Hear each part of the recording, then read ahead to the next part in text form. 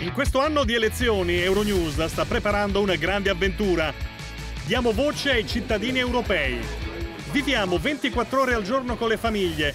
Portiamo le nostre telecamere in tutta Europa per condividere le vostre opinioni su ciò che funziona e cosa non funziona nell'Unione Europea. Ascoltando le vostre storie, le speranze, le paure per il futuro. Diamo voce ai cittadini europei in European Sleepovers su Euronews.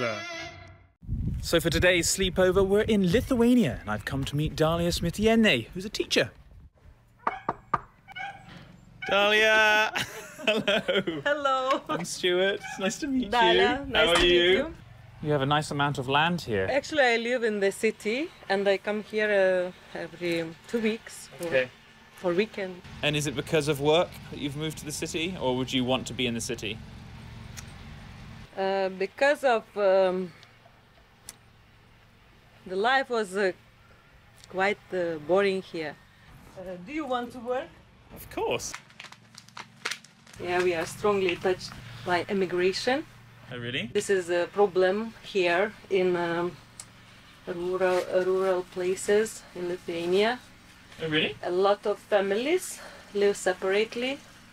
A lot of women live alone. Mm-hmm. And the husbands are in abroad. Are you filming? No. Oh, good. The sun is setting over the hill, and I'm on my way to Klaipėda now with Dalia, and we're going to spend the rest of our 24 hours there, because that's where she works. Here I come with the camera. So they were participating in the TV show. Yeah. So you're smart. Well, that just means we have to do an EU quiz with you guys then. Here's a challenge. How many countries are there in the EU? 27. Plus United Kingdom. The United Kingdom? The 28? 28, well done.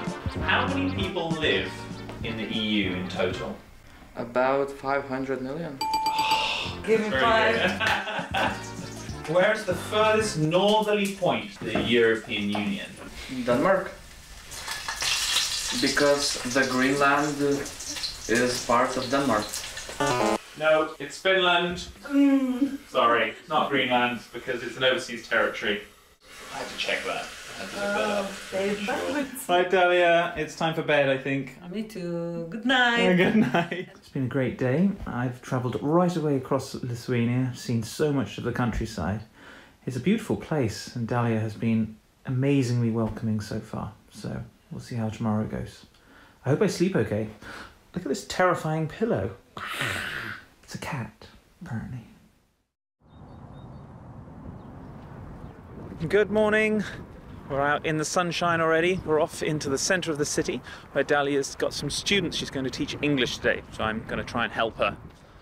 So why are you learning English now? My daughter, he have boyfriend, it is Germany, and it means that I have to be fluent in English, and I start to continue to learn so you can again. communicate with her boyfriend? Yes. Oh, that's lovely. Yeah, yeah. Will you vote in the elections? Yes, of course. Of course. No, it doesn't matter, I think, Doesn't matter to you. for me. Yeah. Yeah. Now we will take a rest, enjoy the sun and the seaside. Quick, quick, it's leaving!